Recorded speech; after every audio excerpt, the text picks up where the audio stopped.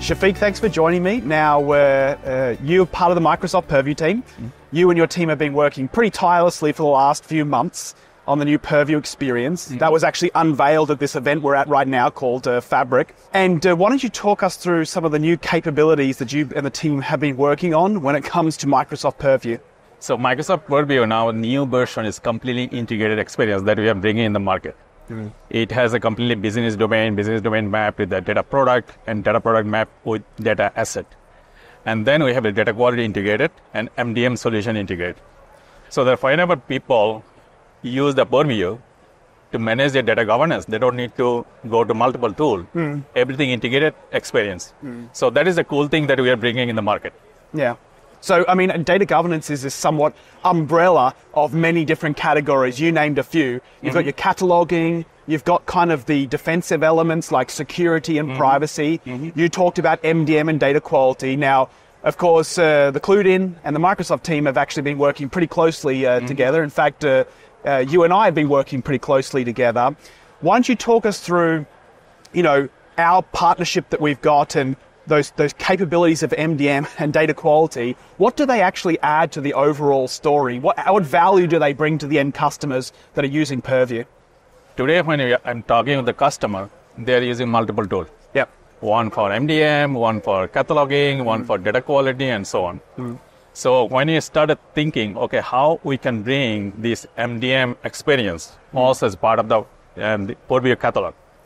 So then we partnered with you and integrated the CluedIn. Spent few months, we integrated this in a kind of bi-directional integration. So that people, they don't need to really think for, okay, now I have Purview. Oh, it's already integrated with this CluedIn. So I have partnership also with CluedIn. So I don't need to really rebuild anything.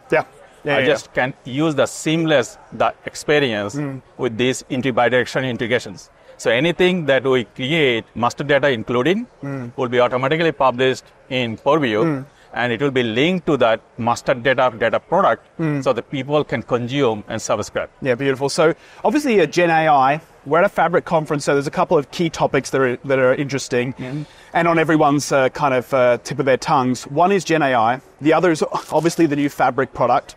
But hasn't governance been a huge thing? And I think the reason why is, obviously, I think everyone's getting to that point where we realize if we want to actually yield some value out of AI, we need to make sure that we have good processes around our data.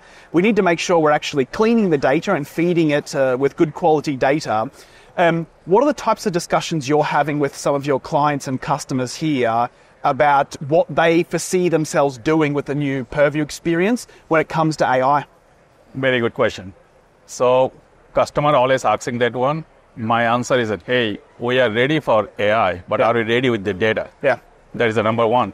Because data quality and master data management, all this critical, because the AI model need to read those data. So if we able to provide the trustable outcome from the model, we need good quality data and good master data experience. I think, we've all been exposed to these new chat experiences, things like ChatGPT, obviously the Copilots in Microsoft 365 and lots of other products, Fabric. Purview also showed off their Copilot experience the other day.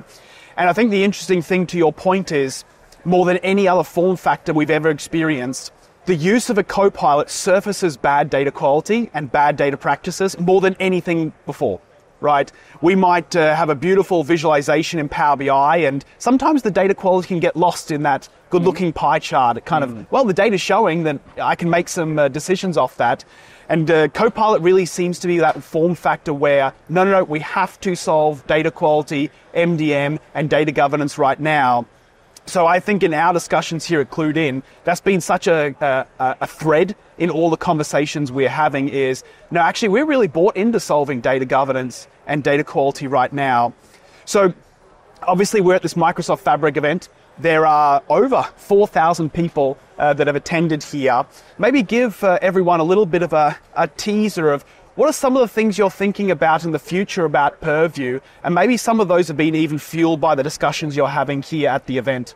So in new version of the Purview data governance, Copilot is completely integrated. Copilot, When we search, if we do not find the right list of the data product, we can always ask the Copilot, by entering the natural language. Long description, anything we want to enter, and it's fine. Yeah. With that beauty, we are adding also that, okay, if you go directly to the data product, you want to link the data asset, you can use also Copilot to find. Yeah. If someone it's CluedIn master data, MDM asset, they just need to write there, search it, it's list there. Yeah. So these are the experience, is make the users, the kind of user experience very robust and they can very easily find those things. Number one. Yeah. Another thing is that the quality of the data. Quality score also can be integrated with the search experience. Yeah.